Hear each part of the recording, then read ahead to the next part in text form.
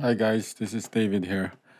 Okay, so last video we were having problem displaying this part because it's displaying all the submenu for each of them on like all the submenu of the inspiration, fine work, and the other stuff too. It's still displaying it even though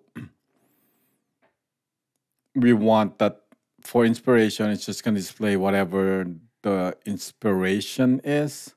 Like if we go to our data, we want to display the submenu where the main nav of that submenu is based on whatever the category is, inspiration or fine work, right? So right now on our last video we're having problem because we're having problem filtering it. So I've been practicing this and this is what I find out. So now it's working now. It's giving us the filter. So what I did is, let me see. So if we go to our menu here, so this is this is the main nav, right? So let me see.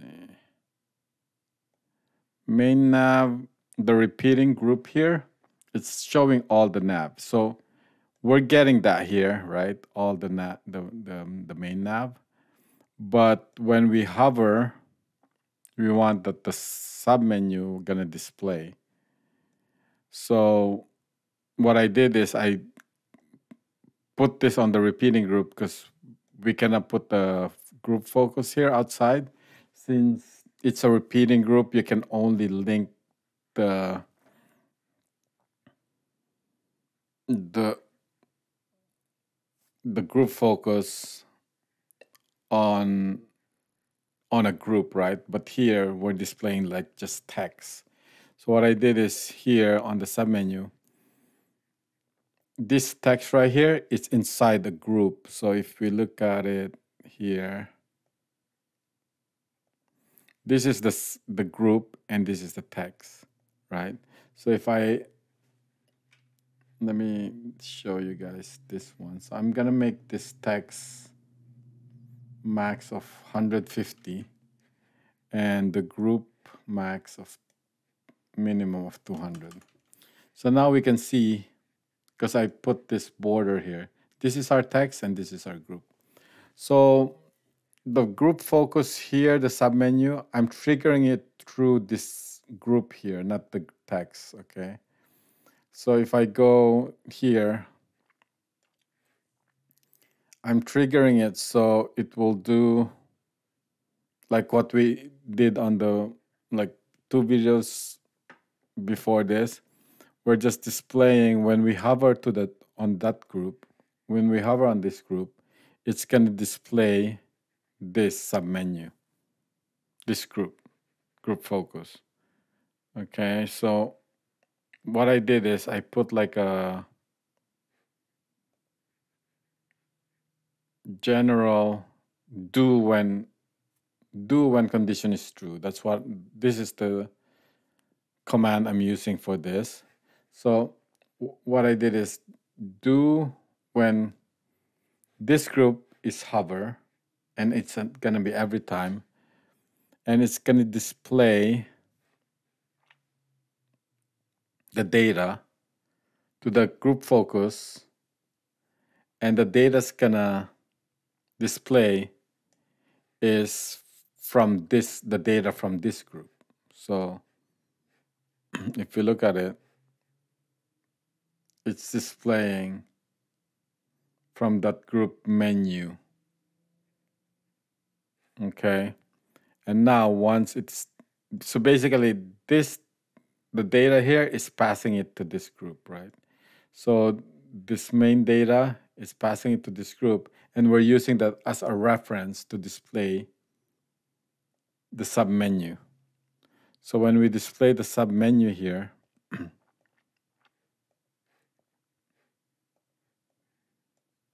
So when we display the submenu on that repeating group, so this is the submenu. We're saying it's the main menu, main nav, and the source data source is the parent, which is from this group, passing the data here and here. So now, once it passes the data here, we know that the main nav is going to be whatever the main nav on this text, right? On this group. So once it passes the I hope I'm making sense here. So once it passes the data here, now we have a reference when we filter this repeating group. So now here, I'm displaying the information here as a submenu, and it's displaying all the submenu, but we're filtering it so that the parent submenu, the parent main nav display is equal to whatever the main of the submenu. Okay, so what we're doing here is here, whatever the main here is equal to the main of this repeating group, right? So that's how I'm filtering this. I hope I'm making sense. So I think, so now it's working now, right? See, it's give me that space because I created like I made this like what do you call this? Put a minimum here. So I'm just gonna take this thing off. So basically, it's just giving us whatever the space we need for that text. So now it's gonna take off that information. This gray boxes here, see, like this part right here, we don't have anything here, and also here, last video, we're having problem displaying this as a dynamic. So what I found out is you have to remove the formatting and you have to make the text center here and center, right? So it's gonna be, the text is gonna be in the middle of that box, vertically and horizontally. Okay, that's why it's displayed here. So now if we put like on custom B, right here I use a cog. So if we go to our data, which is the submenu, and I can put like an icon here like home. So it should display a home icon here. Okay. So now just to fix this, you can just make this fit the content, right? So now it's just gonna, and we want that group color to be white actually.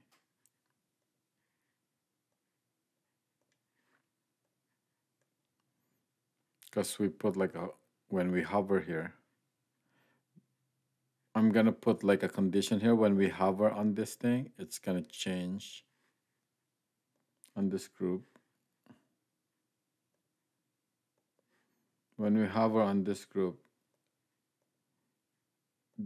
is hover. We're gonna change the background,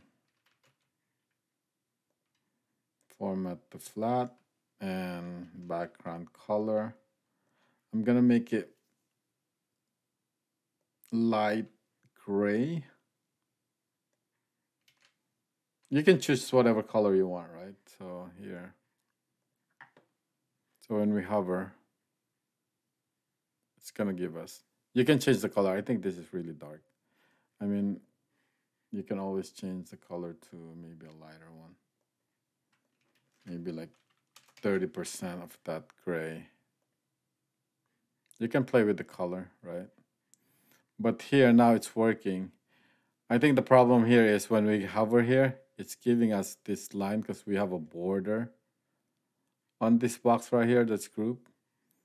So now here on the group focus sub, what I filled, what I did is to take off the border when let me do this again. When all the submenu from this group, each item, right, of that submenu's main. So the basically the submenu have a main. So if the main doesn't contain any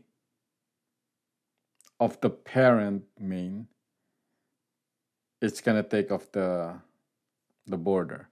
So here, since this submenu have a main of inspiration, the border's on, but when you go here, it's off. Okay, so let me do that again. I'm gonna copy this and clear it. Right, I'm gonna show you. So here, there's a border, but when you go here, you can see the border is still there. So to turn that border off is I go, let me see if I can do this again.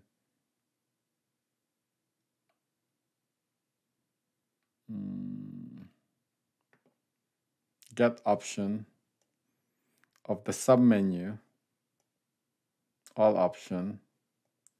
And what I'm said is if the submenus, each submenu's main does not contain parent submenu, then the display is going to be, the border is going to be none. Okay, let's do that again. So now, since there's a main menu here on the submenu, it's going on. So basically, there's nothing here. That's why it's not displaying the border. Okay, guys. I think that's it. I know it's making this menu with the dynamic. It's more complicated than I thought, right? Because basically we're nesting a repeating group here, which is the main menu, with the submenu on the reusable element here. Okay, guys, so if you guys have any question, let me know. It took me 2 videos and a lot of research just to do this. I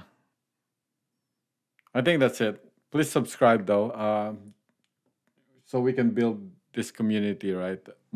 More people and can learn like what we're doing here. I know sometimes it takes me a lot of time to just, because I'm just new to Bubble, so it takes me a lot of time to just play with it and then practice, and then I create this video to demo it to you guys. Okay,